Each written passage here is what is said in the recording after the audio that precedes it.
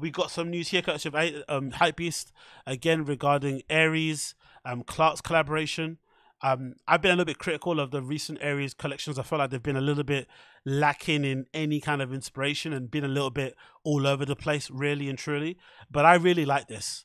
I think these Clark's collaboration, they came out really, really, really good, shoe wise, and how they kind of did them. Again, Clark's shoes in general are hard for me to wear because I'm a heavy stepper. I'm out there in the streets every single day doing my do, and sometimes wearing crepe soles from Clark's on a daily basis, they wear down very quickly. And the last thing I like is having those things where your heels at the back are all slanted and look all weird because you've been wearing your shoes into the ground too long. So that's the only thing that I don't like about Clark's. But if you're able to have them in your rotation, I feel like there's nothing that kind of beats that look or that aesthetic in your stuff that you have, for sure. So I definitely loved what they have here. Got a pair of wallabies there that look really cool. Loads of great little bits and pieces on top there. It feels like there's some sort of illustration on the crepe sole. There may be a bit of pony hair here on the top of the toe box area. There's all these weird kind of accessories on the laces. Maybe there's actual laces that you can actually use. I'm not sure if they've been leather or if they're wax laces, but there's some beads on the end of them. I like the sock combo with the wallabies and some tags as well. So they kind of been covered with loads of weird haberdashery type shit in it.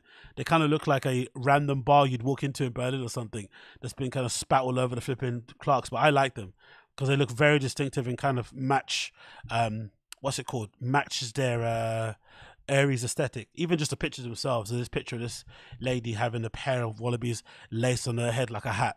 These look really, really cool. I like the whole editorial of what they did and how they put them together. So I like the look of these. These look really cool. I would like to see them regular, normal product pictures so you can get a look at them. There's also a long sleeve t-shirt, tie dye, of course.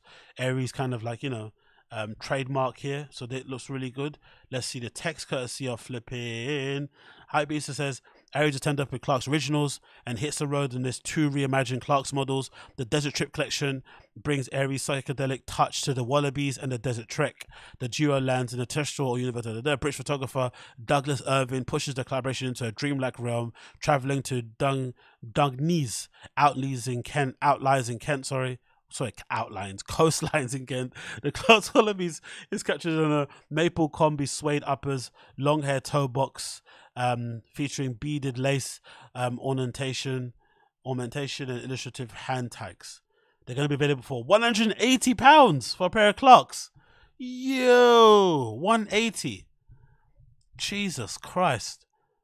Don't get me wrong, they're really fucking nice. You're not gonna. The good thing about these collabs, especially with brands like Clark's and Dr. Martens and stuff, like, you're not gonna get these made GR, right? They're not gonna suddenly have this colorway available to buy in the GR with this sort of like contrast stitching and shit. But 180 for a pair of Clark's is a little bit much, mate. Like, I'm not gonna lie, as good as these look, it's a little bit much. These shaman Clark's, right? These bad energy Clark's, like, they do look fairly decent. I'm not gonna lie, it called. Don't be square all over them. So yeah, fairly decent. But again, all over the place for me when it comes to Aries. Like, who would have guessed that this would have been a collab they would have put out? All over the fucking place. But me like it all over the place and loud.